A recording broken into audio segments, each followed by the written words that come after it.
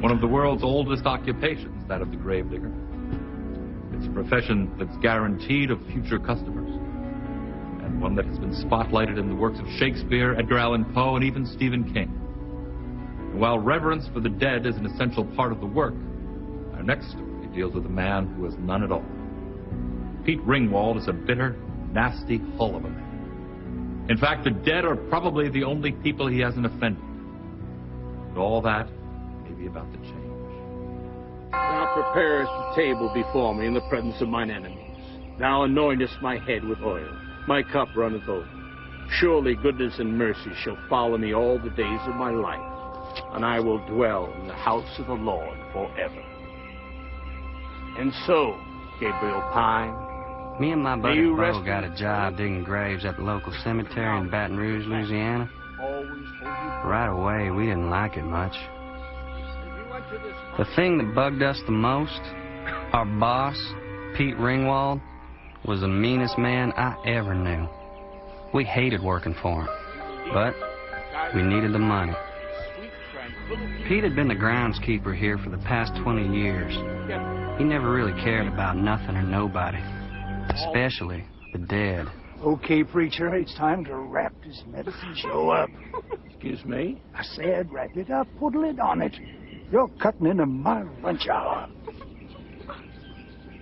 Let us all join in a final amen. For it's time to leave these green pastures and return to our homes. Amen. Amen.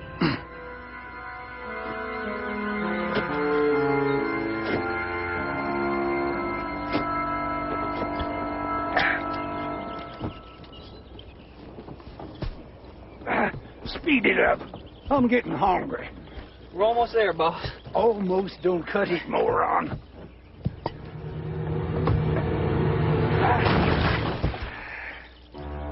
There.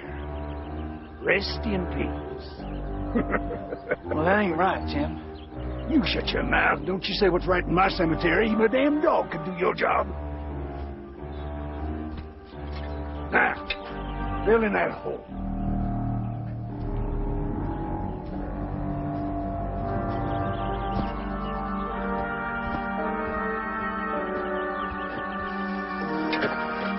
Everything seemed to boil up Pete's blood. People said he was born in a foul mood, and then he just got meaner.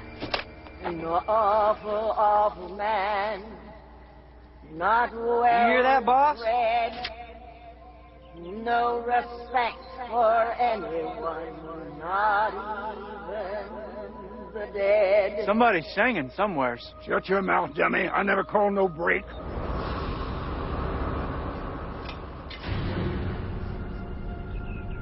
Who the hell are you? I'm just an old woman. Do you like my song? It's all about you. Get out of my cemetery, you shriveled up old bat. You be warned, gravedigger. Be warned about what? An awful, awful man, not well bred.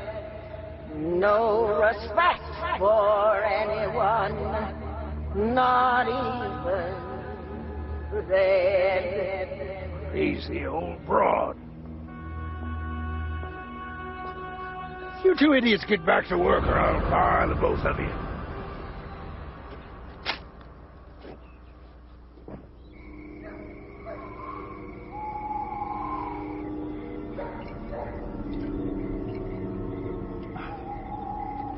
Telling me my business. Smart asses think they know everything. I gotta fire them two boys. An awful man, not well bred. No respect for anyone, not even the dead.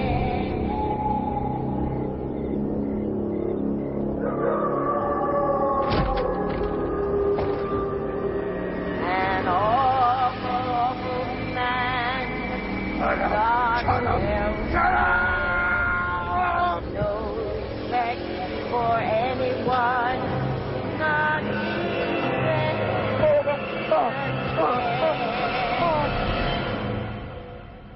next morning, we had another body to bury, and Pete was ornerier than ever. Bo and me took it, but we knew somebody would have to pay him back someday. You got it, Bo? Almost. Hey, the hell'd you do that for? You're useless. You know that? Just useless. An awful, awful man, not well bred. No respect for anyone, not even What? the dead. Nothing. Go on and bury this thing. Bury it deep. Put rocks on top of it. Crush it. Crush it? That ain't right. I said crush it. We ain't gonna do that. It'd be unholy. Get the hell out of here. I never want to see the two of you again.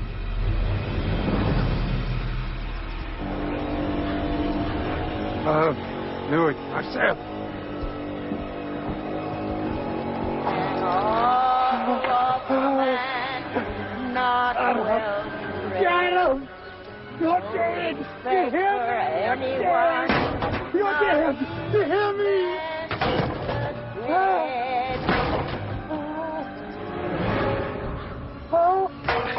The warrior.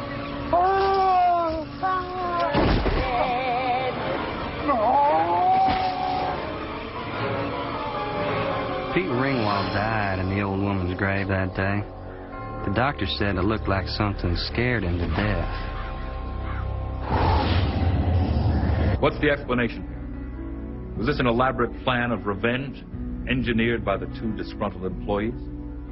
If so, was the old woman in on it too? Or was her spirit just making sure that her body received a proper burial? Is this story of the wicked cemetery boss based on an actual event? Or are we burying the truth beneath a mound of lies?